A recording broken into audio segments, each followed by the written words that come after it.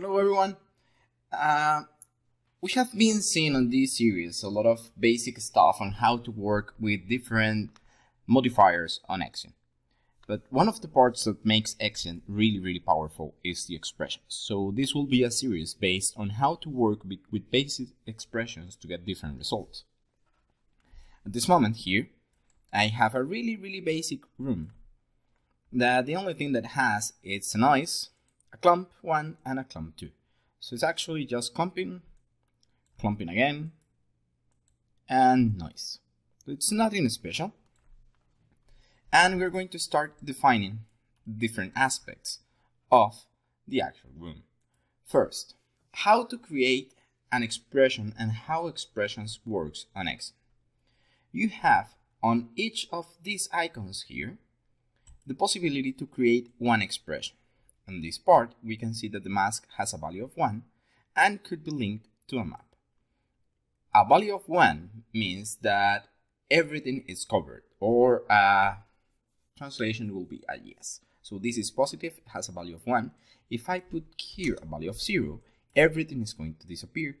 And if I put a value of 0.5, I'm going to have a 50% of the density applied. So this is how it works. A value of 1 is going to be full density. That means that you can control all the information with numbers and data. Let's take, for example, the length. The length of this room is based on groomable splines. That means that it's based on the length of the actual groomable splines. If I put here a value of 3 and reload the hair, you can see how the hair grows accordingly to the actual length of my hair. But what happens if I want to have a noise and make some of them slightly longer, but just some of them and not all? Well, you have to add what we call a random expression, and it's a really basic expression. At this moment, you can see here, if I hit here, that the texture for the length is a map. It's called map. This is the way that you declare a map, and has the description root, groom, and length. So what we are seeing here is that it's looking for the project where the project is set. It's looking for the description folder. It will be Xgen on the project settings, Xgen collection, description name. In this case, is the collection will be for base. The description will be for base dir. That is the direction, the grooming tool. And then it's going to look groom, and it's going to go to length, and inside it's going to find the actual folder. So let's see. We have the project, right? And this is our project here. Let me copy this thing. And we are here.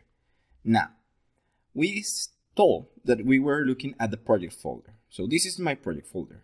I'm looking at my Xgen folder. So this is the Xgen folder, collections. I have a lot of collections because this is the folder where I create all the lessons that I have, even on Pattern or here. And we are looking for, what's the name of the collection? For base. So we need to look for base, is this one here. For base dir, there is that description, and groom is the second folder, length. And this is a ptex file that generates the actual length and based on the actual length of the groomable. So that's what it's saying. We are looking for this root, this path, and you can even declare a local path for this, and it's going to work. The only problem is that if you share this with a local path, it's going to look for the local path. So be aware of that. But we know that this value here, it's equal to 2. And we didn't paint some special values here. So what I'm going to do is that I'm going to copy paste this expression here, and I'm going to delete it and put a value of 2. I hit apply. You can see now that my length has the same value of 2, but I can change it accordingly here. So a value of 2, a value of 3, and you can see that the actual length, it's the same on the groomable splines. If I change that direction, the actual direction changes accordingly on the groom also. So you can see how the groom bends and change the direction when I groom. But if I change the actual length, the groom is not following the length. Look, 5. Now the groom doesn't follow the length because it's not following the map. Let's go to a value of 2 here, and let's put the value of 2 again. Now, what happens here? I need to add what we said at the beginning. I need to add a random expression, or just some of them. I need them to be slightly longer. Well, you come here, click the box, and write rand.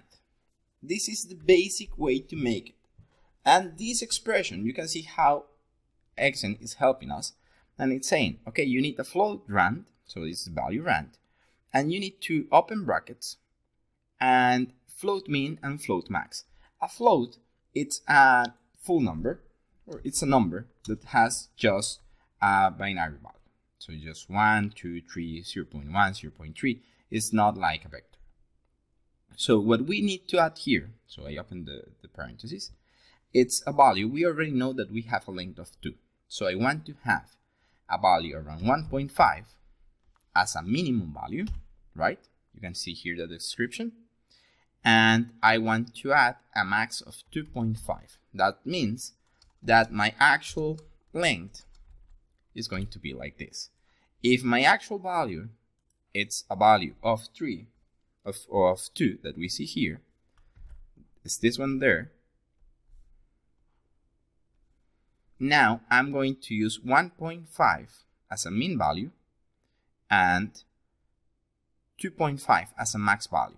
And it's going to iterate between both values randomly. Now that I have that expression, I hit apply. And you can see how now it's completely different than when I had a value of 2. 2. Right? Now, this is slightly good, but it's not that perfect because we cannot control the actual thing even if you need to hit say apply or save. And then you need to come here and change it if you want to. But you need to do it like this. So it's good, but it's not perfect. And you can see how we have a different scaling on all the parameters. 7 minutes. Okay. This is the basic expression. I'm going to stop the lesson here and I'm going to put a little bit more of how to work this and make it slightly more complex and easier to manage for the next lesson.